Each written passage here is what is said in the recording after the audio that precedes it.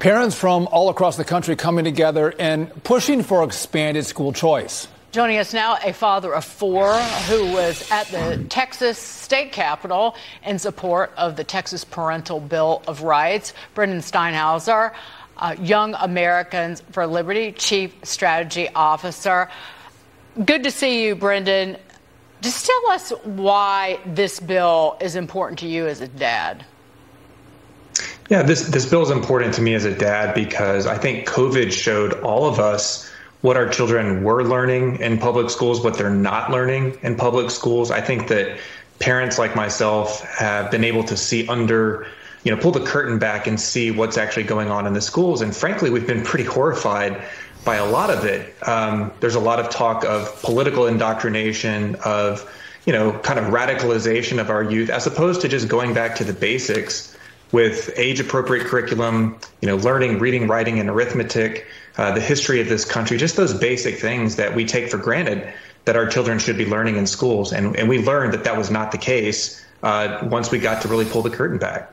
This is also a bill that's a school choice bill. Every parent of every child will get $8,000 to either homeschool their child or send their child to a private school. So if you have a school in your system that's incredibly woke with woke teachers that won't change their ways, you can pull them out and get them a good American education, right?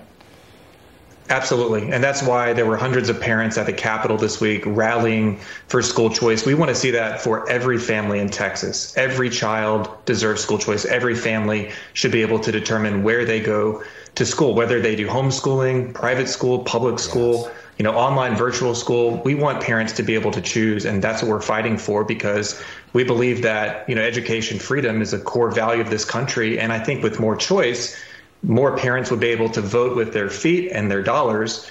If those dollars follow the children, that's going to lead to a better outcome for their family and for all Americans. Brendan, does this have a chance of passing down in Texas?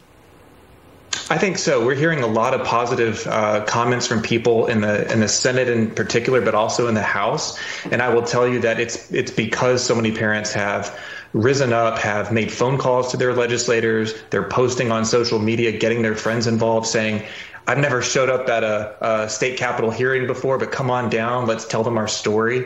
I met so many fellow families from across the state of Texas this week that said, we just want to come and make our voices heard. And I think legislators are going to have to listen to these parents. This is a parent revolution happening. And if they don't, then, the politicians are going to be in some trouble, because these moms and dads are very motivated to get this done. Brendan, this is not a political movement. It's not a Republican or Democrat, conservative or liberal movement. Is this really just about parents coming together and fighting for their kids with no political ideology around the movement?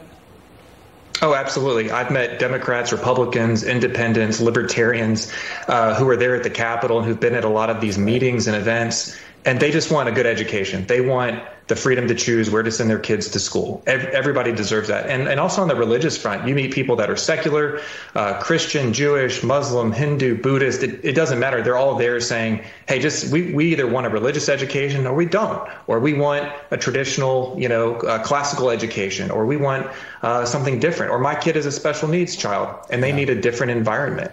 I heard it all this week and I support all of it. I think that every parent should be able to choose. Thank you, Brendan Steinhauser. Thanks for standing up for your kids and all the kids in Texas. We need more dads like you fighting back and pushing back. That's how we win this fight to get freedom for our kids. Thank you. Thank you. Bringing U.S. companies back home from China.